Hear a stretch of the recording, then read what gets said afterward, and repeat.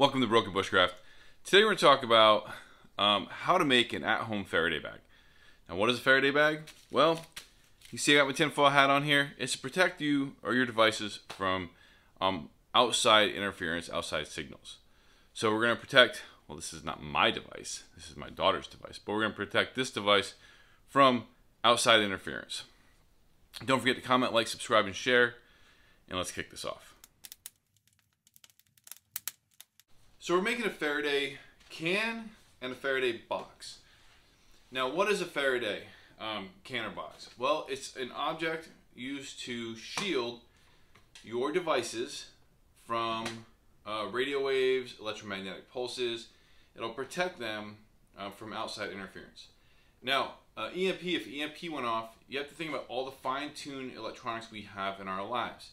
From coffee pots to cell phones to TVs, everything that we have, our cars or have fine-tuned chips in them. So almost like a fine-tuned chip like me. But those things will shut down. So how do you protect it? Well, I keep a lot of stuff on hard drive. A lot of books I download, a lot of videos and stuff that I have. And how do I protect that from an EMP so I have that knowledge later on? Well, you have to make a box big enough for the hard drive, also the computer, and the stuff that goes with it.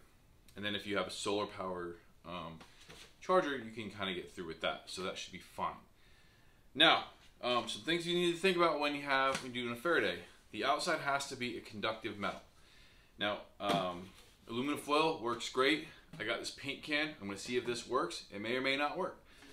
I also have tin tape, because any holes in here, like the seam, will allow it to get in. So we're going to have to seal that all up. So we'll work on the can first, and then we'll work on the shoebox. The whole budget for this, about 30 bucks for all this. And you can make a couple of these Faraday boxes and bags. So let's work on the can first. So the first thing we're going to do is we're going to pop this off, because we don't need this at all. Now there are holes here, and you can see inside there's a little dimple there. So we're going to cover that, and cover the inside with the tin tape. Also, we're going to cover this seam, and we're going to run a bit around the bottom here. So we're going to put some tape inside there. So we taped the inside.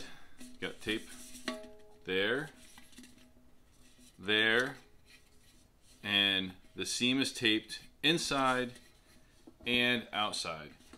Now, these seams are pretty good, especially here, because it's metal touching metal, so it should hold it really well. Now what you have to do is, because you can't just throw your device in here, because if it's touching the metal, then basically it's just going to conduct into the device. So we have to provide a barrier for it. And to do that, we're going to wrap it in plastic to prevent moisture or any kind of anything happening to it. It's just an extra layer. And then cardboard is actually going to be stuffed down in here. So I'm going to cut this cardboard up, and we're going to make like a bucket inside of here, cardboard, to buffer against the metal touching the device. So we cut the cardboard up and basically made a cradle inside, so it's not, so none of the metal is going to be touching our object. That's the most important thing. You want to make sure these seams and stuff are all closed up, so there's no metal touching the object that's going to go in here, which will be my cell phone. There you go. We have our device we're going to put into our Faraday can. Now, when we put this in here, we're going to wrap it in plastic, tin foil, plastic, tin foil. That will offer it a greater degree of EMP protection.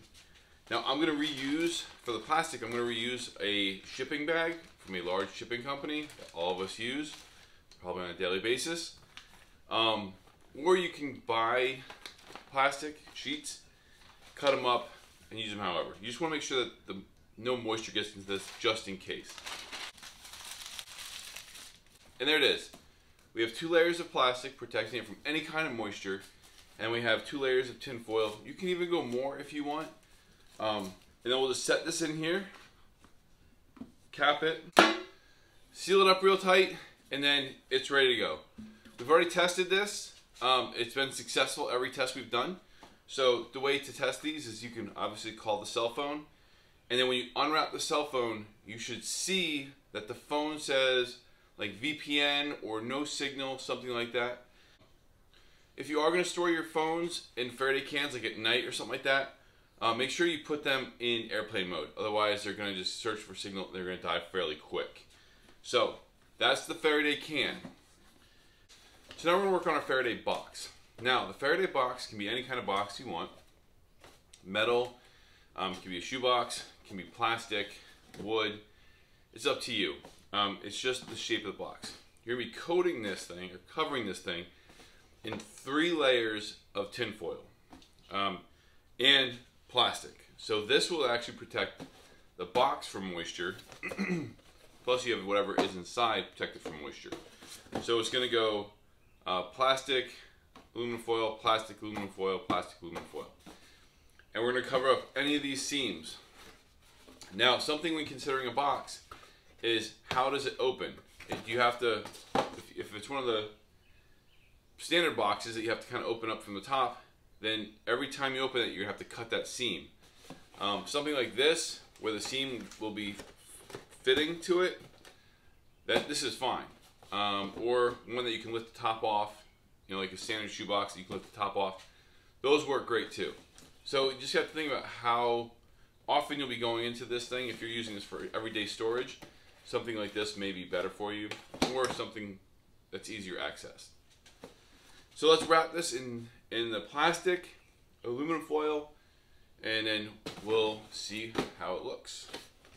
So here's the box. It's fully complete, fully covered in aluminum foil and plastic. I've trimmed up the inside so you have space in there. Now, any seam you have for this, now what I did, I took for these seams here and here, I used the tin tape. Any seams that you have, you're going to want to put tin tape on those too, so it's closing this box fully off. Now, the inside of this box, I do have some foam here. However, I found a box that fits perfectly in there. So if I didn't have this, I would line this with cardboard or whatever else, just like we did for the can. So I got my phone. It's still wrapped up. So I'm going to take my device. I'm going to put it in my little box here. Seal this up. Nice and tight. And drop it in my Faraday cage. Now this is pretty tight. Now I don't want this top to pop up. This is obviously, it can pop up pretty easy. It has a good seal, but Murphy's Law, something bad will happen. What I can do is I can run tape here if I'm just going to not use this for a long time. Or I can just store it upside down, place something on top of it to prevent it from accidentally opening up. I've already tested this, so once again, the device inside isn't getting any signal, isn't transmitting any signal back. Now some of you are thinking, Adam, I don't want to mess with this stuff. I got you, boo. Don't worry. They make this Faraday material, which is made out of nickel and copper, and blocks signals from RF signals, EMI, EMF, and LF blocking, and it's fairly inexpensive. So those are 2 ways to do a Faraday box, Faraday cage. Another simple way to do it is take a potato chip bag that has the foil on the inside, turn the bag inside out, throw your cell phone in there, wrap that bag real tight, and that may provide enough protection from outside radio interference. I hope you learned something. I hope you enjoy that, and I'll see you in the woods.